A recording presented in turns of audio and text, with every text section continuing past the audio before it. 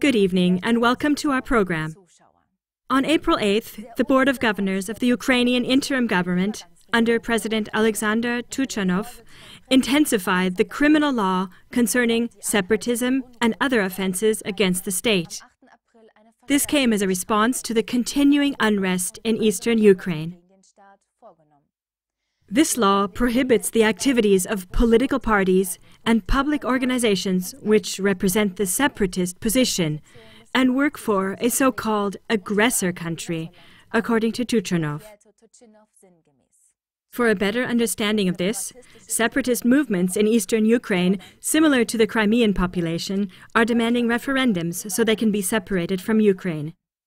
The newly initiated laws of the illegitimate interim government in Kiev set a prison term of from 12 to 15 years for the following offenses: violation of the sovereignty and territorial unity of Ukraine, treason, defecting to an enemy state while the own country is in a state of war, underground activities which support another country.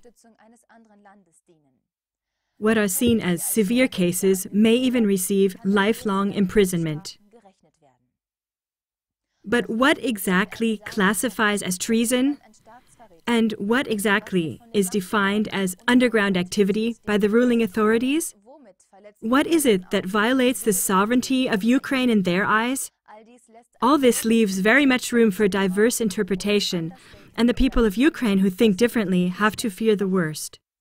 One thing is clear, though: the current government of Ukraine considers Russia a so-called aggressor country.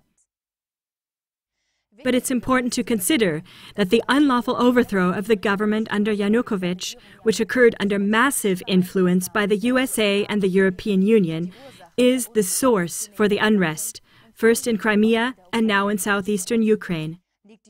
Aren't the aggressors, the USA and EU, who organized the coup, responsible for breaking the territorial unity of Ukraine, and their Ukrainian political helpers like Alexander Tuchanov and Arseny Yatsenyuk? Through increasing the punishment for the so-called crimes against national security, Ukraine has established a tremendously threatening posture with a machinery of reprisals. Alexander Lukashevich, the speaker for the Russian Ministry of Foreign Affairs, also said so on Thursday in Moscow.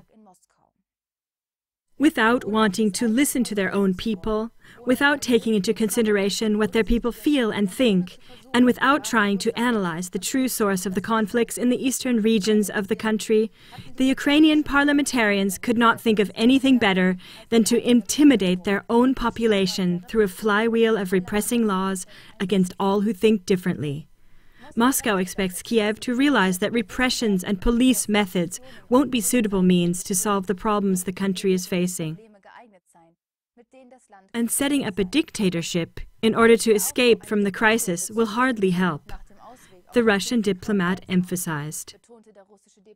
Thank you for helping us to quickly spread this important news, and goodbye until next time.